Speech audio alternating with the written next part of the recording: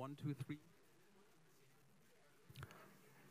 Hello, everyone, and welcome back to the second part of tonight's event. May I ask also the remaining people that still want to join to come back? We are, I apologize from the beginning, under a bit of time pressure, which you might realize if you look at the time. So we want to have an early start with our second part of the evening, which is focused more on kind of technical aspects. After we have heard a lot about some of the personal accounts, some of the stories that were so moving, of people that were so courageous to come forward. And now, as I said, it's a bit more technical on the one hand. But on the other hand, it's just basically evidence is what we need to translate some of these stories into in order for hope that was mentioned before, especially by Tarek in the panel discussion, for hope to become something tangible in the end. And that is, as you well know, that's what we strive for. We want to have accountability for this. We don't want the people that are so courageous to come forward. We want something to happen with these stories, and that's when it becomes very important what we will speak or what we will focus about on this second part, and that's the gathering of evidence, its documentation, its use, and the gaps that we still need for accountability.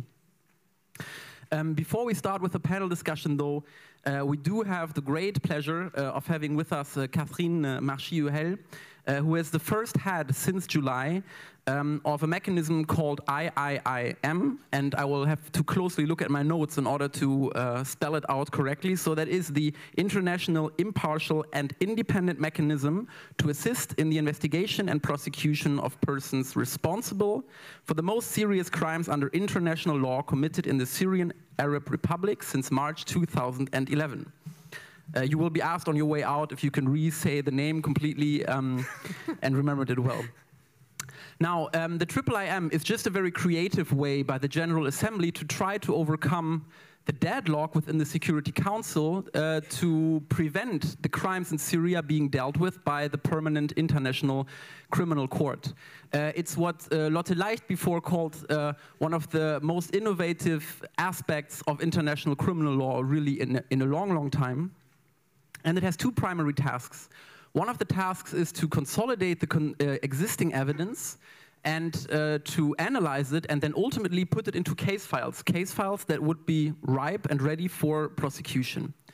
And regarding this role, Catherine, you said a couple of weeks ago that in order to build on the existing evidence and of the extensive work that has been done, that you want to establish a relationship of trust to organizations that have been, and individuals that have been doing this kind of work. And I think many of them are here tonight. So of course we would all be very excited to hear more about that.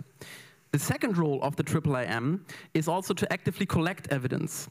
And being aware of the work that was already done, you said also before that you would focus on gaps in existing evidence. And of course, that's also something that I think would be very interesting to hear what kind of gaps do we have still in the evidence for the crimes in Syria.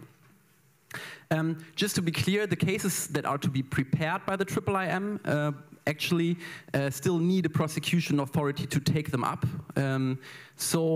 Without an international or national prosecution authority, be it a tribunal or a court, these cases cannot go to court, but they can be prepared.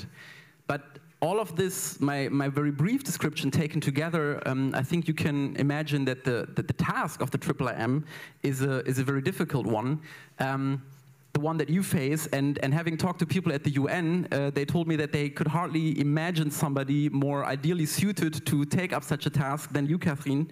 Not only do you have 27 years of experience in French and international judiciary and public service in the field of international criminal law and transitional justice, with your experience at the UN Interim Administration Mission in Kosovo and at the pretrial chamber of the so-called Khmer Rouge Tribunal in Cambodia, you're also experienced with complicated justice mechanisms that involve not only demands for justice, but also international politics.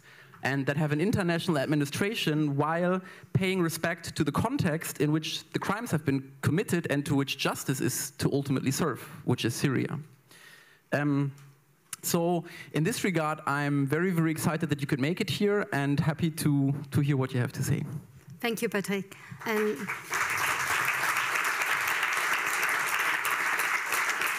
thank you. Let me start by saying how much I'm grateful to Barbara and Wolfgang. Barbara for making it happen, and Wolfgang for inviting me to speak to you tonight. I am going to address the questions that I was asked to cover, starting with the question of how being neither a court or being neither a prosecution office nor a court, the IIIM mandate is to best be understood, and there will be a couple of follow-up questions which I'll try to address. But let me first say that I think it was so important to start this evening by listening to the stories of those who are concerned by the crimes we are dealing with. Sometimes the lawyers tend to hide behind the legal jargon, especially the international criminal lawyers, and they give this impression that it's all about law, it's not about facts. I mean, those who know criminal law generally, but international crime particularly, know how much it is about facts. And I wish we are, in a couple of years ahead, talking about legacy, about the trials that will be handled and that are taking place already in small pieces about the crimes committed in Syria. And I hope that we will be talking about the legacy as we did with the crimes of the former Yugoslavia one day. And you will see that for the victims, for their children, what is important is the facts. So it starts with a lot of what we are not. We're not a prosecutor. We won't issue indictments, and we're not a court. We're not going to try anyone. So when you put that in perspective with what exists already, which is a lot of reporting, including excellent reporting from UN entities, from excellent NGOs, one may wonder, if you're not a court or a prosecutor office, why are you there in the first place? I think the answer, the easy answer to this question is that building the cases to go to trial, cases covering crimes of that scale, that requires a lot of work. And those who have been working on those issues in different and less difficult contexts most of the time than the Syrian context know how much it takes. So if you want to be able to have trials on a larger scale for the situation in Syria, you're going to have to preserve the evidence that has been collected already. You're going to have to fill the gaps. You're going to have to analyze it using international criminal law standard or criminal law standard more generally, and not using the standard that different bodies and entities use when they report. They don't have to use the very demanding standards. If you make a report and you're satisfied that the information on which you base your report is credible and that you have sufficient indicia to conclude, you do it. And there is nothing wrong with that. But satisfying a court that there is a case to answer, that's another story.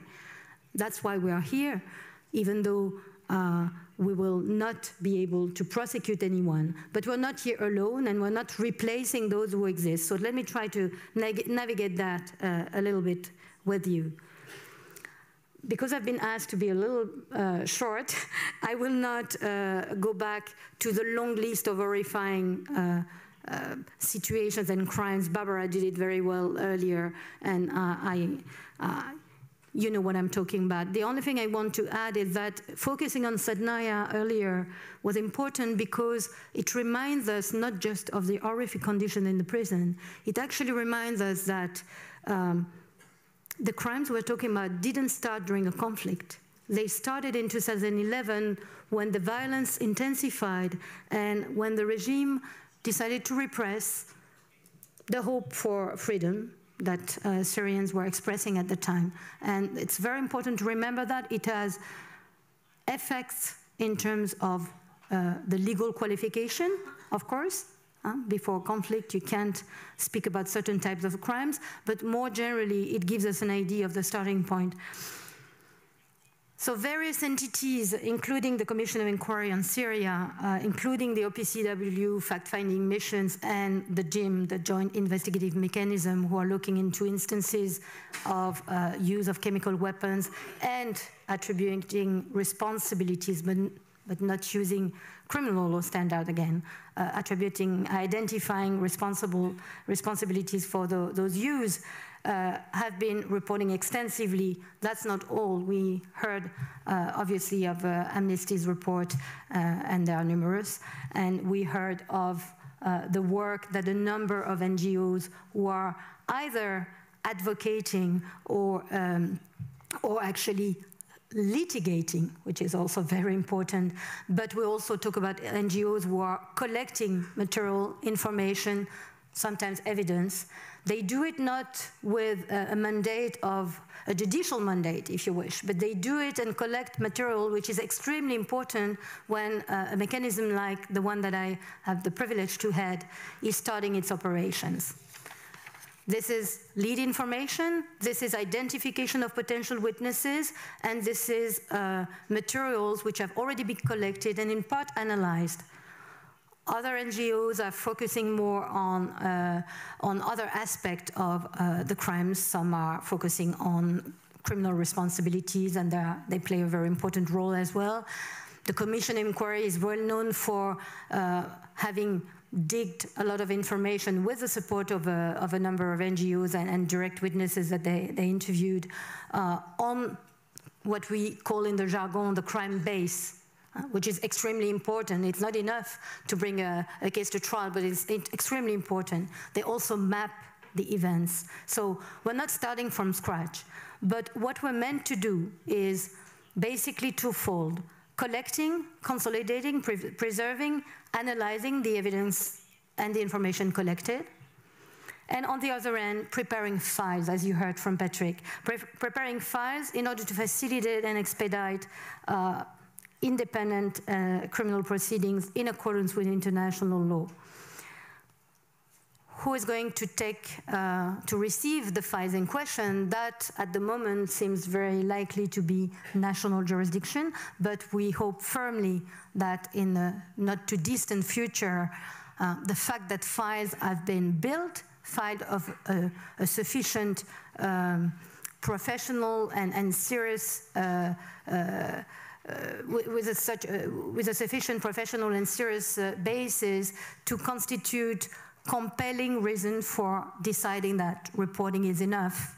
Now we need to go for justice, and we need to have an international instance to deal with those crimes. But in the meantime, while the IIIM is collecting information and evidence, what it can do, which may have a very direct impact, and I've been extensively engaging with a number of stakeholders to that end, is to support national prosecution. As you've heard at the beginning of this event tonight, the current first responders, prosecutorial and judicial responders, are national authorities. Not a huge amount of them, but a good two handful of them, mostly in Europe, Germany playing a very important part, obviously. And this is bringing us a lot of hope. In a number of situations that I've dealt with previously as a judge, as an international judge, we were talking about the international mechanism, tribunals, dealing with the situation first and then working, because they can't handle the totality of the crime, obviously it's never possible, working hand to hand with national jurisdiction, often in the country, and that's what we hope one day for Syria, to continue with other cases, to continue addressing the cases that, the multiple cases that the international jurisdiction can't handle. At the moment, with the situation in Syria, we're faced with the opposite situation. It's actually the civil society, not originally the prosecutors or the judges who are taking the lead. It's the civil society that decides that report is enough, and now we need action, judicial action. They convince very courageous and very professional prosecutors that they have cases. And you have prosecutors who are also doing their work, and using the tools they have, including universal jurisdiction, working with these entities that have collected information, working together. I understand that seeing people on the panel that we're probably going to discuss about that as well. And they are, in fact, making justice possible. Not always at the highest level, not always with the scope that we would want, but that's an excellent start. So what I see the mechanism's role is really to build on what others have collected, to analyze the information and the evidence collected, to identify the gaps, as we said. We have an investigative mandate. It has a major, it faces a major difficulty, which is that we are not, at the moment at least, in a position to go in Syria. So again, those who can go in Syria, and there are some in this room, or who have contact in Syria, they are extremely important partners to do the work that we're meant to do. And at the same time, we have the means to continue the investigation, to fill the gap, to basically not just build cases, which would be big enough a task, I would say, but also as we collect, to identify the material that could feed in national prosecutions. And that's a very interesting and important aspect. But for that to happen, what we need to do is to basically work sufficiently closely with the national prosecution to be able to receive operational information about the ongoing investigation so that we can identify the material that we collect, that they don't have, and that we have. This is not just ideas. I'd like to tell you where we stand at the moment, but I will start with the collection. I mean, it's too slow for my taste, as you can imagine. When you have such a big task ahead, you would want things to go extremely fast, but you need to build the foundation for that work. Patrick was using a few words that I've used earlier about building trust. I mean, you don't come to collect information or evidence that others have sometimes collected at the putting their own lives in danger without first building a relationship of trust.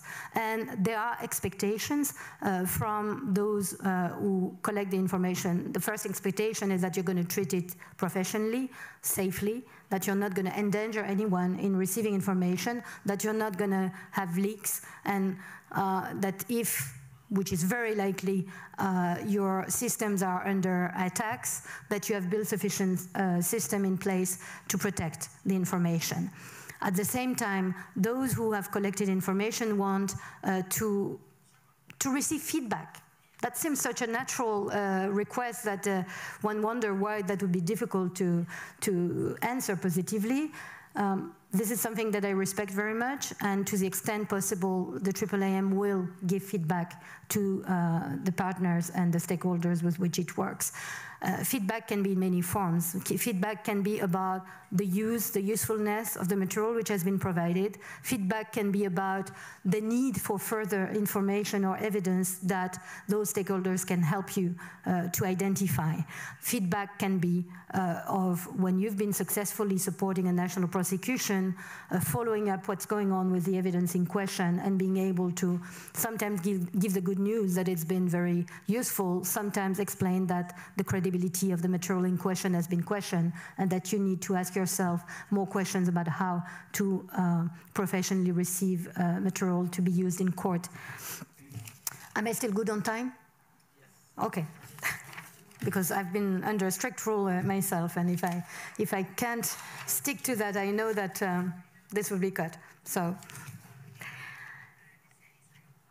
working with states is also extremely important. As you can imagine, when I gave the little list, it's just a little part of the top of the iceberg of entities, including within the UN, that have been receiving information. A lot of them have received information from state. And as a UN body that not every state likes, but that a large number of states voted in favor of last December, we are in a position with the support from the General Assembly to ask states to cooperate and to give us material relevant to our mandate. And it's very important for us to do exactly that, to build the same trust with the states, that they can share that material with us, that we have a common purpose, which is to bring accountability for those crimes, that we will build the protocols and the measures that will allow us to be impartial and independent, working with state, working with civil society that have interest at stake, requires a mechanism like the IIIM to be very strict on maintaining impartiality and independence. Maintaining impartiality is not just about looking for exculpatory as well as inculpatory evidence. It's also about putting a limit to the extent to which other stakeholders can influence your actions and your work. We need to listen to those who know what happened in Syria. We need to get the context right. We need to obviously engage and be in close cooperation with, but we can't get, be it a state or an NGO, interfere with certain aspects of our work which are substantive. That wouldn't be understood, and that would undermine the credibility of our action and the possibility of national jurisdiction or international ones to rely on our material or our analysis. I realized, because I cut a lot of things that I wanted to tell you, that I actually forgot one important thing. I said we will not issue indictment, and that's clear, it's not our mandate, but how close to that will we go? I think it's an important thing to indicate. I would say, for those of you who are familiar with what goes into an indictment, it's really about establishing the material element of the crimes, and we're talking here about crimes which are complex in nature, and the material elements of the forms of responsibility that you believe can be applied to a particular suspect. So it's not just about compiling evidence for us to establish a little list of maybe names of people we consider to be responsible for those crimes and that we would recommend a prosecutor to look at. It's also about articulating very precisely in document that prosecutors could use when building their indictment, all the elements that we believe should find their way into such a document. So it's really the same work that a prosecution team, until the indictment is issued, would undertake. And for that, the mechanism is actually hiring experts whose expertise can be in many fields, but to talk about the substantive part, I would say investigators, analysts in various fields, again, military expertise, video, open source analysts, sexual violence and crimes expertise. All of that to be built in the team, lawyers with prosecutorial, but not just prosecutorial experience, also with a defense approach, understanding what needs to be in a case and what can be, how you can test a case so that the cases are the strongest possible. What in my jargon I call chambers, that is judicial expertise as well, knowing that if you have built a document that you believe could be signed off by a prosecutor, and no prosecutor will do that, obviously. A reasonable prosecutor will test your evidence and your material and test your analysis, but provided that this document goes forward and someone is arrested on the basis of a charge, would that case stand trial? When you listen to that, you realize why I'm saying that the quality reports that we've seen, and there have been so many about the crimes in Syria, cannot get close to the level of specificity that judicial documents require. Judicial or prosecutorial documents. That's why this work is important, and that's why it's important to do it here. I don't see Anwar. Oh, yes, he's here. We have a little disagreement with Anwar because he, in the first place, didn't think that the IIIM was such a great idea, and it has nothing to do, I know, just about the acronym, which is unpronounceable. He was thinking you need an international tribunal. You don't need a thing, a mechanism. But really, this work, Anwar, would have to be done by any court that you constitute today. Even if you give jurisdiction to the ICC, this work will have to be done. So it's not time lost. If we do it well, believe me, all together, this can be an extremely powerful tool, and hopefully a tool that will change the approach that the international community has to building accountability for atrocity crimes. I would be among those who actually engage in one way or another by aiding and abetting, by committing, or by doing any other form of support to the commission of those crimes. I would start worry, really, because we're not going to let it go. It will take time. The mechanism will not do it alone. That's impossible.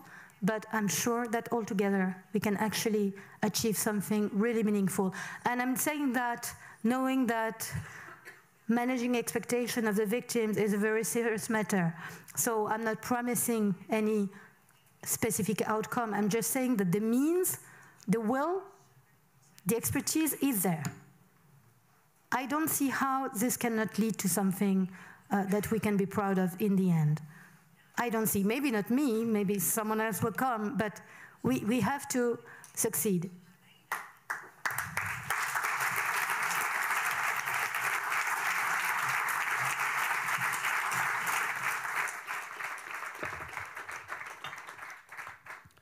Thank you so much, Catherine, for these many insights and detailed account of and clarification also of your mission and your role. And I think many of the issues that you have tackled we will take up during our panel discussion, which will be precisely also on this topic of collection and preservation of evidence. And the reason why I spoke to all of you about this time issue that was mentioned is because you see here 5 people, one really more qualified and interesting to listen to than the other. And I want to make sure that we get the chance to hear in depth what they have to say. Mazen, I really liked about Catherine's beginning of talking about the truth, because that's something that's we as lawyers shouldn't forget. There is a human right to the truth for some reason. And you are working to search for the truth for a long time already. You don't need actually a lot of introduction to many people here, but I will still do it. You are a lawyer, a journalist, and you're the president of the Syrian Center for Media and Freedom of Speech that we had on the earlier panel, which is one of the 2 organizations that filed the criminal complaints with the ECCHR today.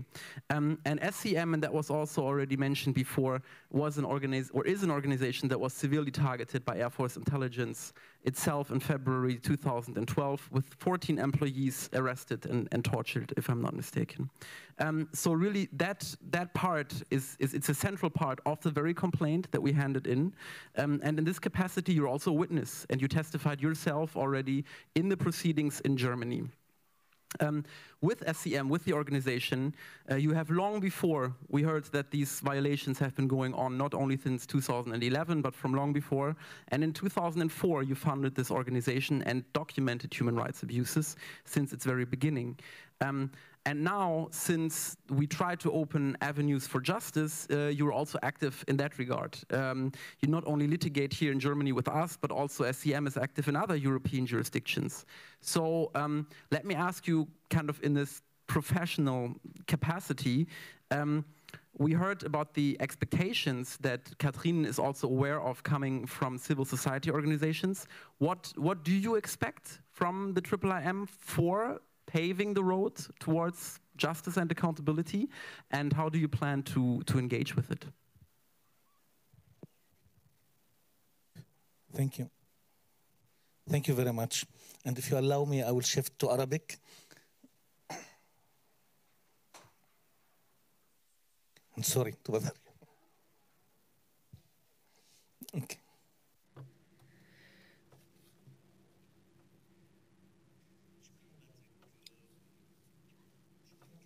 Vielen Dank, Patrick. Vielen Dank, Katrin. I'm sorry. Thank you, Patrick, and thank you, Katrin, for your honesty that we're used to. This might be the first basis for building trust-building measures. We know that the IIIM will not issue indictments, but despite all, it's very important to us out of 3 aspects. The place in which the Security Council were closed the way to the ICC, which was our speculation, which was the hope of every victim where crimes of war or crimes against humanity were committed. And against the backdrop of the Iranian and Russian veto, there had to be political alternatives, even if they were more of ethical nature. That is why the foundation or the initiation of the IIIM by the General Assembly, this per se was a success, even especially if we can have some optimism that maybe later, someday, there will be a possibility to erect a special tribunal through the General Assembly of the United Nations. In a political context, let me put it in general words, but Catherine also said that the preparation of file cases, and you, Patrick, know that this is not an easy process. This is not a normal process. There is a huge difference between the human rights documentation that might be constrained to the monitoring of victims and the violations committed against them. But there is a vast difference between that and the preparation of file cases and the preparation to file them to crime courts, criminal courts. This needs a different quality of work and different quality of efforts. If the IIIM are in the position to do that, this will save us huge amount of time and effort and will heighten the quality of documentation and will ameliorate the quality of evidence. With the start of the Arab Spring, with the eruption of the revolution in Syria, we were quickly aware that the documentation will be a matter of importance because the number of victims is not anymore connected to politicians or to the Islamists. We have widespread violations and very erratic violations against of human rights.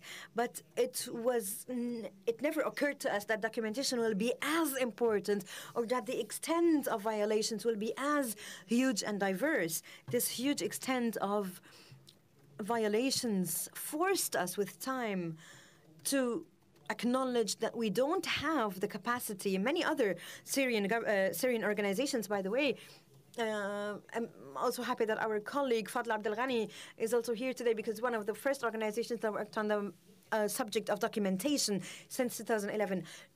No organization was able to follow up on all these violations. This is why it's extremely important that a mechanism as the IIIM exists, that it organizes the file cases, that the file cases are kept in a safe place, because in Syria the problem isn't finding the evidence. Myself, one of the most crimes that I studied or researched in this huge extent, none had that extent or that many evidence, even material evidence, but this is all widespread and not collected in one place. It needs to be in a trusted, safe place where it can be stored in order to be able to build complete file cases. And if we have the political and judicial possibility, we can head to a court. There are problems of documentation connected to the victims themselves, because today it's very difficult when talking about the victory of the regime, of the rehabilitation of the regime. It's very difficult to obtain testimonies by the victims, because the victims have started to feel that they could be again subject to revenge of the regime if the regime is indeed reintegrated in the international community and the victor will be the one controlling everything. If this really happens, this is why we need a UN-connected mechanism or entity to follow up on this, so that we encourage the victims to testify, to not hide away, and to not keep it a secret. The IIIM is of extreme importance to us because there are attempts, but through political negotiations or be it through the reality on the ground, to completely ignore the accountability issue in Syria. in the Geneva negotiations, and we as civil society, we participate. And when we open the issue of accountability, we are pictured as if we want to go to war. We're pictured as if we are crazy heads who do not want peace. Because all parties are involved in crimes of war, and this is why accountability would not lead to peace, while impunity is indeed the peace blocker in Syria. Impunity will result in more wars based on the will of revenge and the need to revenge. This is why the IIIM will keep the accountability file open, the transitional justice file open. This will keep them on the table. In the absence of any mechanism, international, acknowledged mechanism, it will be much easier for the conflict parties and for the international actors, even for entities inside the United Nations, to ignore the issue of justice despite the great effort and the great work done by the Syrian civil society and the international organizations in general. I could count a lot, but Patrick said to limit the time, and this is why I will come to a halt now.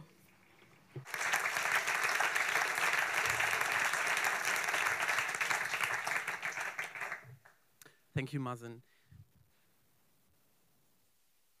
Donatella, Mazen said no organ or organization can collect evidence of all violations that have been committed in Syria. You, born in Italy, raised in France, educated in the UK, are now Amnesty International's senior investigator on crisis response.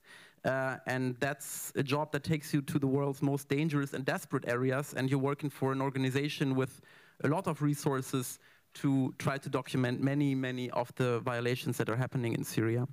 You have been to Syria, to Libya, to conflicts in Gaza, in Sudan. And if my research is correct, then you were in Syria in 2012, 2013, and also in last year to document different aspects of all these violations. We have seen already some impressive demonstration of the work that Amnesty has been done on Syria. Maybe you can tell us a bit about your work and also how the documentation of such crimes, of these crimes in Syria, maybe is different from the other situations that you know. Okay, is this working? Yeah. Okay. So I have 5 minutes. I'll race through this. I'm not going to talk about the work of Amnesty International on detainees that has been done earlier. I'm going to talk about the challenges of collecting and preserving evidence over the different stages of the conflict in Syria. So I spent a lot of time working on the grounds in 2012-13. Then it became impossible because everybody was being abducted, and I was able to return to Syria earlier this year. Again, I haven't been able to work everywhere in Syria because we have no access to areas under the control of government forces. So the issue of multi-layered destruction. Today, that's what Raqqa looks today, and many other places in Syria. That means that quite apart to whatever crime, if some of the attacks that left Raqqa looking like this were indeed unlawful, but the question is also how much have they destroyed of the evidence of crimes that were committed before. I was in Syria in 2013. I looked at places that had been hit by artillery and airstrikes. All those places have gone now. So and with them the evidence. Going back to the different phases and the challenges of collecting information at the time. So it started with peaceful demonstration. At the time I was observing those demonstrations, I was in the country legally. So there wasn't much that I could do by way of like videoing, taking photographs during the demonstrations. I had to rely on other people to do that. I was observing people being shot, killed and injured peaceful demonstrators, they could not go to hospitals, to ordinary hospitals. So people were being treated in sort of clinics where some sympathetic doctors would look after them, or in private houses like this. Obtaining medical records like this was extremely difficult because medical staff, medics were scared. Why? Because the regime was targeting medics. This is just one example where young medics who were specifically looking after demonstrators who'd been shot, were arrested, tortured, killed, and their bodies were burned. Their identity cards were left next to their bodies so that people would know the kind of the risk that they ran. The paper trail was elusive all over. So in some cases, one could obtain summons, but most cases, people were picked up from the street, from their homes. There was no record of their detention. Families were terribly scared, whether their relatives were detained, disappeared, or extrajudicially executed. Cases like this, where the mother of these three young man spoke openly in early 2012, this was in the Idlib province, were really quite rare. People were just not willing to go on the record. They were too scared. In cases like this, families would resort to, they wouldn't get the bodies back of their extrajudicially executed relatives. In this case, their relatives found the video of the body. The guy was wearing exactly the same T-shirt that their son had been wearing when he was arrested. It's one way of trying to put facts together under those circumstances. I investigated a case where 9 people were extrajudicially executed in this house. This was in Taftanaz in Idlib. I was able to go back the following year. The house was still there. I've got some photos, I've got some testimonies. That house no longer exists today because Taftanaz has been bombed to smithers. So that evidence is gone. Before, places were being bombed, as we will see in a second, places were being burned down. Again, not just the evidence of the crime, but documents that family may have collected about other violations that had happened to their family members, gone. Same thing with, I spent time looking at damage done to building with ballistic experts, by artillery and so on. Those areas are now completely flattened. That evidence is gone. Issue of identifying weapons that were being used by those who were perpetrating those attacks, in this case, Syrian regime. The issue of ordinary people, whether they were armed groups, rebels, or ordinary citizens, tampering with the evidence because they didn't know. I was in this neighborhood at the time when a massive cluster bomb was launched on 1st of March 2012 in Aleppo. While I was going around the building and taking photographs of the various cluster submunitions in locations, within half an hour I come down, and an armed group that was located not far from there had kind of gone around, collected, assembled everything nearby, thereby, not on purpose, but removing the possibility of me being able to look at where the some of these individual submunition had fallen. So sometimes the disturbing or destroying the evidence is done not in bad faith, just because people don't know.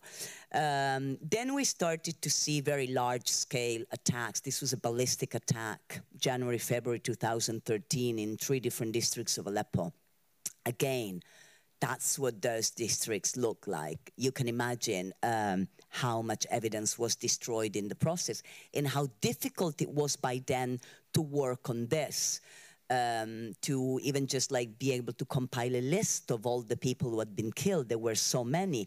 By then, ISIS was already very active and present in Aleppo, it was for people like myself very difficult to work. I could not work very openly anymore.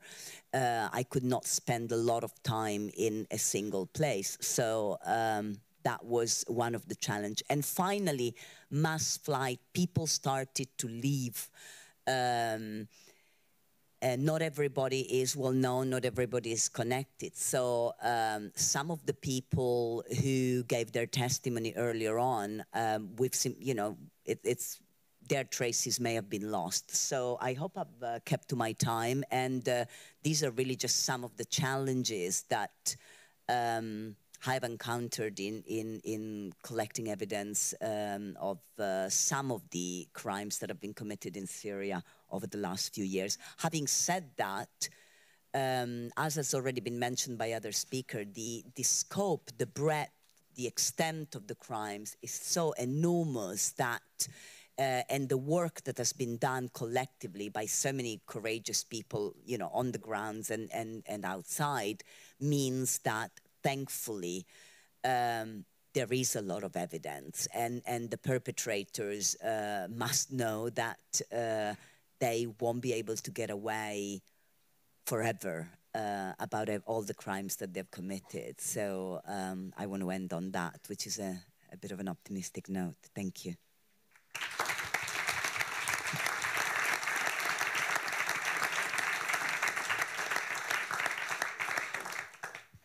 Thank you very much, Donatella, for this very first-hand account and a very detailed one about the different violations and their documentation. Chris, regarding the use of evidence collected by non-state entities, you are an expert for two different reasons. One, you have over 11 years of experience focusing on international criminal law and criminal justice reform, ranging from Afghanistan to Bosnia-Herzegovina and Cambodia. Second, currently you are a Deputy Director for Investigations and Operations for the Commission for International Justice and Accountability, in short SCLSR, in which role you oversee the organization's criminal investigations in Syria and Iraq, which are quite extensive, I think I can say. The different elements that go into case building and that are important have already been mentioned by Catherine before, speaking about crime-based evidence, witness evidence, but also if we look at the focus of much of our work, also the participation of survivors, outreach, advocacy, everything that you need to build a case, SCLSR is focused on one aspect particularly regarding case building, and that's linkage evidence. That has also already been mentioned. And which is often a gap actually for these kind of crimes. Maybe you could tell us what that is, first of all, and second, why it is important, and in how far and how maybe you were able to close this gap. Sure. Is it on? First of all, thank you for allowing me to be here. It's great to be in front of such a diverse audience and see the range of backgrounds that do come out and are interested in this topic, because obviously I, like many of you, think it's a very important one. And if we do let it fall from the public eye, it was said earlier, then we do risk that the perpetrators of these crimes will go unpunished. And so, as was just mentioned, the organization I work with does indeed focus on one small element of this massive process about, number one, trying to bring peace, but indeed peace with justice to Syria so that it can be a stable and lasting peace. And that is to focus on the criminal investigative element of these crimes. And then more specifically, as Patrick just said, we do put a lot of energy into focusing on the linkage evidence. And that's just shorthand, as was explained earlier, for connecting individuals at the top and middle level to the crimes that were committed on the grounds. Because it is often easier to show that someone is responsible who was there, someone who was in the room, who did the torture, who pulled the trigger. Those crimes are often easier to prove than the charges against those at the top and in the middle. And so we spend a lot of time working on that evidence and helping to contribute, like everyone else in this room contributes to the bigger picture, which now, thankfully, is going to be presented to the IIIM and be put together in a very, I think, a very powerful way. But just to say a couple of things that I wanted to say about linkage evidence, maybe some thoughts for the future, and for those of you who are also considering maybe going farther than you have so far, or thinking about your advocacy works in the future, in ways that which you might also think about collecting advocacy, while you're collecting advocacy for advocacy purposes, also thinking about linkage issues as well. I know that it's a very diverse audience, as I said, so I'll just put some small points forward. One is that we often think in traditional ways about the difference between linkage and crime-based evidence. In the most simple terms, you think often that there's a victim who talks about the crimes committed against them, and that's where you get most of your crime-based evidence. And then up here, there are, if you're lucky, some documents that can show you who was in charge and who was in the chain of command, and that's your linkage evidence. But I would suggest that there's so much overlap in what in one case might be crime-based and what in another case might be linkage, that it might be helpful as a framework, but much of the evidence that's collected today is also going to be useful for linkage evidence. Of course, if a victim can talk about the people who gave the orders to abuse them, if they can talk while they're walking down the aisles of a detention facility, who was sitting in the main office, this is not only crime-based evidence, but it's also linkage evidence. If documents talk about a chain of command, then of course that's great linkage evidence. But you also will see in documentation from time to time confession statements, which really then tie directly to the crime base that you're trying to prove as well. So conceptually, linkage and crime base is very important from a legal perspective, but there's so much overlap in the types of evidence collected for both that I think that's an important element to look at when you're reviewing the types of evidence you collect, right? For us at CJA, we collect a lot of documentary evidence. We have over 700,000 pages of regime documents. We have a lot of video and digital data, and indeed we have evidence from victims and witnesses as well. And this is just a small piece of what the rest of this great community here has collected and will be incredibly powerful over time. But if I can, one of the things that's also important in the limited time that I have to touch on is when you are addressing these issues, I think it's also important to focus on what you can collect and what's most important. As was just seen, if you don't collect it now, it might be gone tomorrow.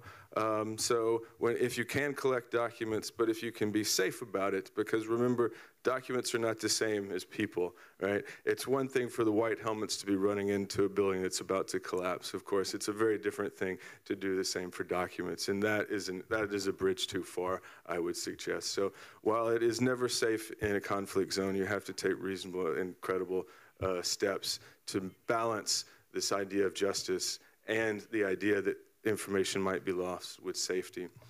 But at the same time, you also have to think about how you document that collection process, because as we've heard today, you don't know where it's going, right?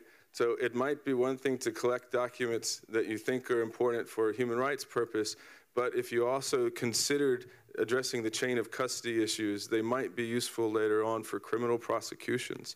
They might be useful in what we would consider a low threshold normally in international tribunals, but what you want to do is collect information that's of such a level that it could be used in whatever the jurisdiction is where someone might be found, right?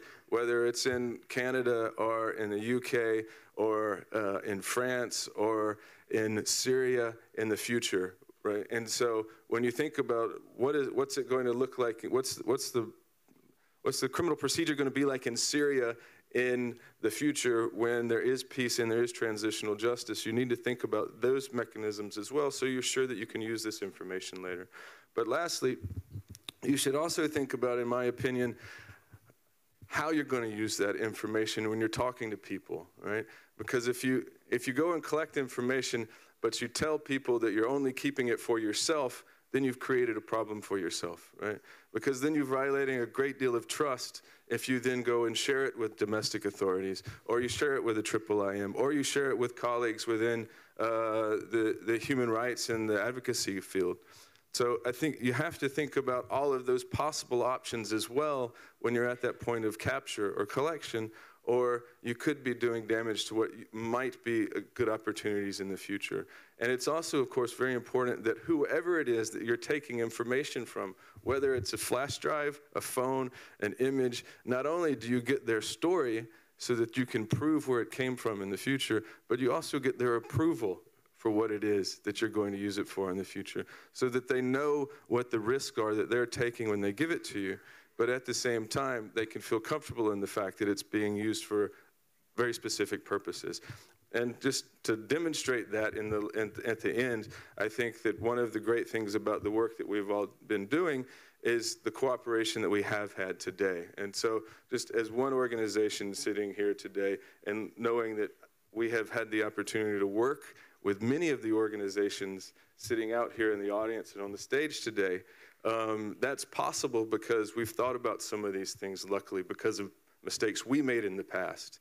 And so because of that type of preparation and that type of forward-looking approach to whatever your first purpose is, but thinking with criminal evidence might be a part of it, then I think from now and in the future we might have a great strong body of evidence that can be utilized for the mechanism in the short term, international justice hopefully in the midterm, and indeed Syrian local justice in the medium to long term. Thank you.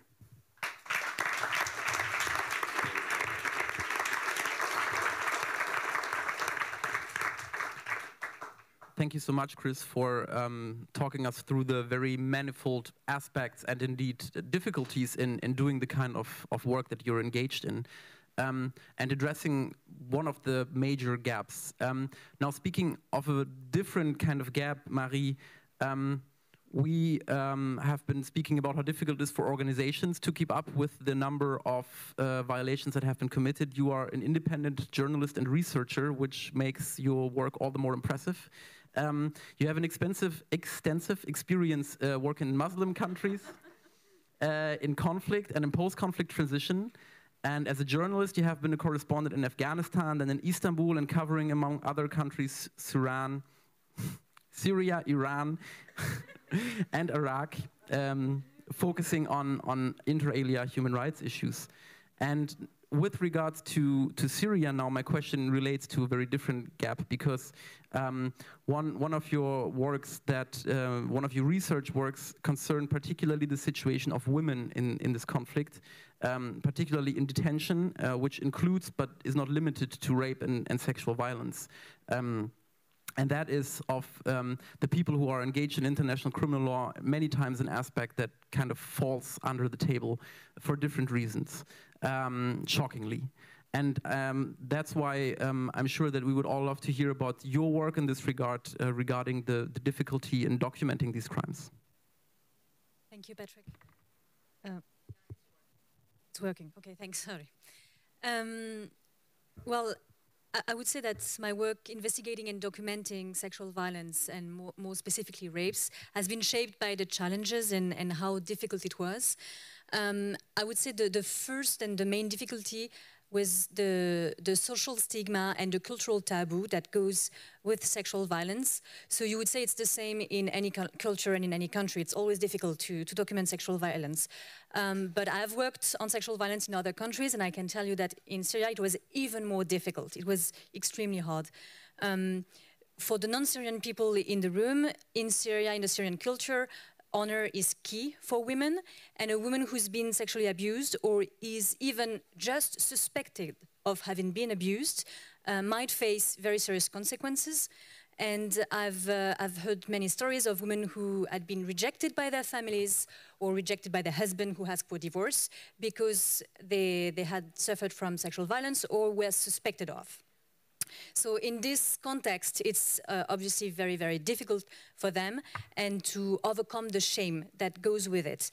And I will tell you a short anecdote that will give you a precise idea of the difficulty. Early on in my investigation, I spoke with a female gynecologist from Homs, and she was telling me that she saw many women who came to her with obvious physical signs that they had been raped, and none of them came for the consequences of the rape. They came for something else. And none of them said a word on the rape to the doctor. So I thought, okay, if these women don't share anything with the doctor on one-on-one appointment, how is it going to be possible to identify the survivors and have them talk? And I actually managed to overcome this with the help of very dedicated activist social workers, and they helped me tremendously. But it was really key in the research to have the right intermediaries to reach out to the survivors. So there were other challenges, more practical, as Donatella mentioned, the fact that there have been so many refugees, so people are fleeing and it's very difficult to locate them. And when we can locate them, they start a new life and they don't want to look back, so it's difficult to go back to traumatic events. Also the fact that there is limited support for survivors, for women, especially psychological supports, also make the work much more difficult. But I would like to focus on the second biggest difficulty I faced. I think one of the sentences I've heard the most during the documentation time was, what's the benefit of talking? And as a researcher, it was the most difficult thing to answer, I would say, because it came at a time of disillusion and a feeling of betrayal from Syrian people. After like the chemical attacks and the Caesar photo, people were telling me, okay, what kind of impact a report can have? What difference will it make? And so that's also like a key obstacle. And the majority of the survivors I talk to don't believe in justice. They don't expect much from it, and that's understandable because in Syria there is no fair justice in place, and they have a very vague idea of what international justice could be. So I think I will end on the idea that more effort should be done on publicizing the efforts that are made to achieve international justice, and also the results, and especially again focusing on sexual violence. There have been some progresses recently with the Hissenabre case and with the Bemba conviction, so this should probably be more publicized.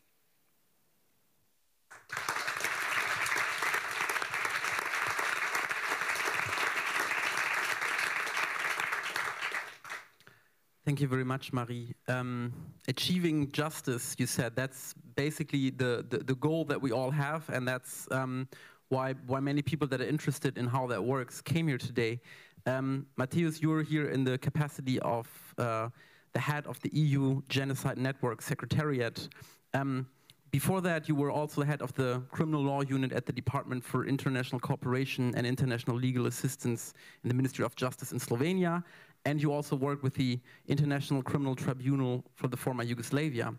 Now, since May 2013, you're head of this network of European prosecution offices that are specialized in the investigation and prosecution of genocide, crimes against humanity, and war crimes.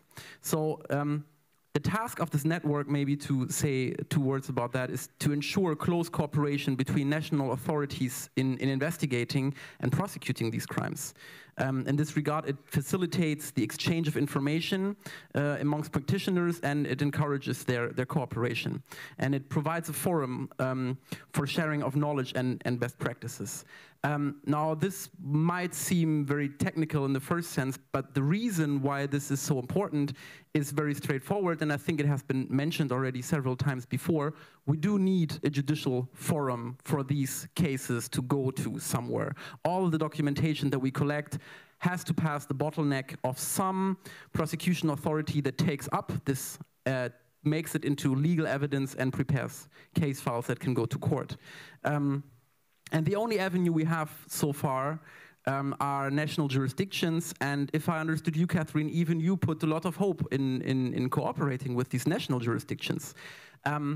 But then, of course, they are in countries, sometimes they have a bit more resources, not enough, but in Germany, they have at least some specialized, or a bigger number of specialized officers working in it, but then there are smaller countries, and basically none of these countries can do it all, so to say, so they depend on cooperating within each other, and basically you provide the forum for that, and you have biannual meetings where they all come together, and in this sense, I would like for you to maybe tell us a little bit about how these meetings work, and how you think that they contribute to actually paving the road towards justice by these national prosecution authorities. Thank you very much for this kind introduction, and you said a lot what I had planned to say, so you saved some time there, so thanks a lot. And also thank you for assembling such a great audience to be here in the middle of the week. It's almost 9:30 and you still listen about the topic of accountability for the crimes in Syria, which is not the light topic. Some could imagine something else for Wednesday evening. So I really congratulate you for being here with us. In relation to the network, we just mentioned two aspects more, that's a network that puts together investigators and prosecutors, which is very important when you discuss these issues. And also it covers basically national jurisdictions, European Union, national authorities dealing with this type of crimes who are either specialized or somehow dedicated to deal with this type of criminality. So in a way we cover all 28 jurisdictions plus have some observer states like US, Canada, Norway and Switzerland. The forum provides basically a possibility for these authorities to meet, for prosecutors, investigators from various countries to meet and discuss these cases. If we go basically with it takes place in The Hague at Eurojust, which is European Union agency for judicial cooperation, and it takes place, yes, as you said, twice per year. Sometimes we also had some additional meetings. And of course, we try to address either contemporary conflicts, contemporary issues, or also just thematic issues. For example, we just had a meeting 2 weeks ago discussing how to ensure effective cooperation between NGOs and national authorities. Before we discuss how to use open source information, before that witness protection, sexual violence, and so on and so forth. So basically those topics that investigators and prosecutors have to deal with on their daily basis, but of course need get best practices from other states' cases, analysis of cases, and so on and so forth. In relation to Syria, we actually tackled the situation already back in 2012, because it was quite obvious that with the proximity of the conflict of the territory to the European Union, and taking into account experiences from Rwanda and Yugoslav conflict in the 90s, we understood from the outset that when you have a refugee flow, you have victims, witnesses, but also perpetrators that could hide in those streams. So it was important to have everyone on board to understand that at some point these files will be on tables to be discussed. In that way, of course, trying to understand the context, the structures, and so on and so forth. In relation to what can be achieved then in terms of justice is, of course, certain things that needs to be understood. When we discuss about justice on national level, we need to understand that even when states have very open universal jurisdiction, they still like to see perpetrator on their territory. Some others actually do need to have a perpetrator on their territory. They need to have this link or a presence of the perpetrator on their territory to start the case. One thing is, of course, efficiency and effectiveness of that, because there were cases in the beginning of 2000 where you had when states had very open universal jurisdiction, and then basically the prospect of succeeding in any kind of effective judicial process were very limited. So that's maybe one thing that we all need to understand, that when we talk about the Syrian regime, that's of course good to understand that we need to build, collect information, build cases, but to have actually possibility in some jurisdiction for actual investigation, opening, launching investigations, you need to have the presence of that perpetrator. The good side, on the other side, is that these crimes are not statute barred. They're not time limited, to put it that way, or they don't expire, if we put it that way. So it means that as long as the perpetrator is alive, it can be tried, which is very helpful, of course, because that means, unlike some other crimes on national level, for example, rape on national level usually has time prescription. But if that's a rape as a crime against humanity or as a war crime, it will not prescribe, and the perpetrator could face justice until he or she is alive. So it's also important to take into account when we talk about justice. Justice is slow. It will not come fast. It will not come with a big pomp and with a red carpet. It will come slow. Very quiet, but it will basically at some point deliver the results. And we see some results now. What needs to be stressed is that European prosecutors are very focused on this topic. We've seen some judgments already. And that's something that's a precedent towards the previous conflicts, because we still have an ongoing armed conflict in Syria, and we already have judgments relating to that same conflict. We already have judgments that have elaborated about the contextual elements of an armed conflict, that's a non-international armed conflict and so on. Because, of course, if we discuss evidence and how to preserve evidence, we talk about facts. But then we have to put these facts in a legal terminology so that they basically find their place in the judicial process, which at the end of the day tells the truth. And that's the most important for all the victims, witnesses, also those who suffered, that at the end of the day there is a truth-telling what has been done, and only truth-telling can be done through judicial process, because that goes beyond reasonable doubt. Another aspect in terms of evidence collection and again preservation of evidence is that national investigators and prosecutors on national level, they're like playing a bit with puzzles, and that's where in a way network helps them, because you might have an important witness of a certain crime in one state and a perpetrator in another.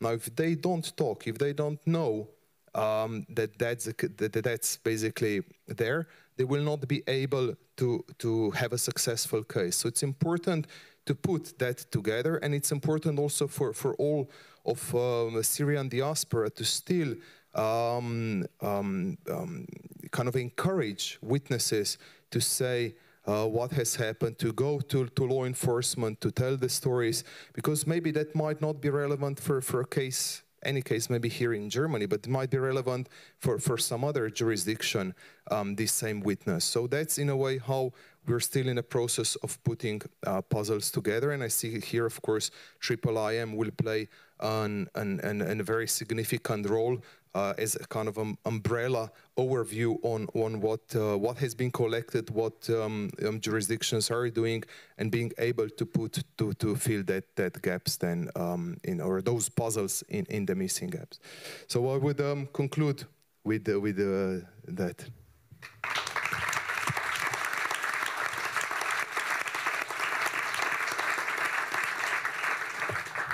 Thank you, Matevž, for a very rare insight into the very practical aspects of how this works. You said it yourself, it's 9:30. I could sit and talk to you for hours, and maybe some of you too, but don't worry. I would like to thank you very, very much, Catherine, Mazen, Donatella, Chris, Marie, and Matevž. I would particularly want to thank our clients that I see as partners, we all see as our partners who came today, for working with us and for supporting, for being our partners, period. And I hope that you all, as a very patient audience, with a very full day or full evening, took away something about the way towards justice in Syria. I certainly did, and I think we all got to understand that it will take a lot of patience, a lot of endurance if we want to go this road further, and a road on which we will certainly continue to need your support, and we hope that you keep engaging with us. Thank you.